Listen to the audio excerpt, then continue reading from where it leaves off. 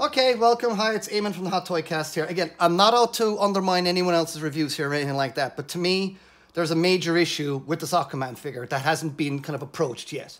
And to me, it's this. Now, there's a notion that the hands don't get into the hands. That's fine. Look, I can do it easy. The issue is this.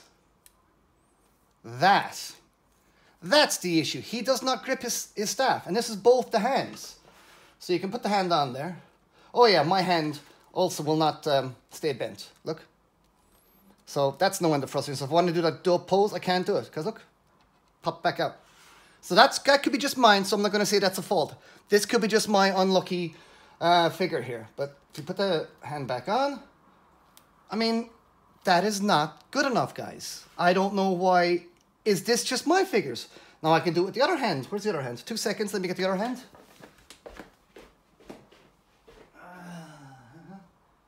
Where is it? Here it is.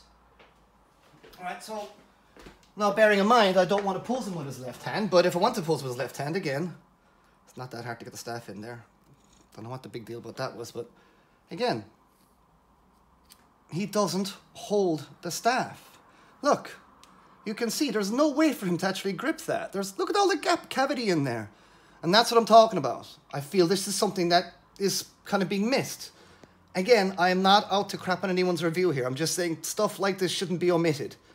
And to me, that's a bit of a flaw. So that's unless this is just me. Maybe I'm the only one with loose gripping hands. But again, let's just do it. Put the hand in there. It goes in there fine. Look at that. Come on, man. It's absolutely gutting. I mean, there's a bit of a loose wrist on them anyway. It's not that nice. And to be honest, the arm does not go further than that. Anybody wants to put the arm over the shoulder, go right ahead. You go knock yourself out with that over the shoulder stuff. I ain't doing that in this armor. But there you go. I mean, look, beautiful looking. As an action figure, it just fails miserably. That's all. I'll go into more details on the actual Hot Toy podcast with Jeff and Mike and Crawford. All right, guys. See you later. Bye-bye.